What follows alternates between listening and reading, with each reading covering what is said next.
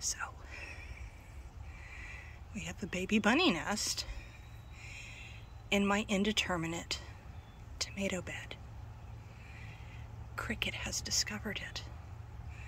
I actually think Cricket took out the mom because we had to dispose of a body.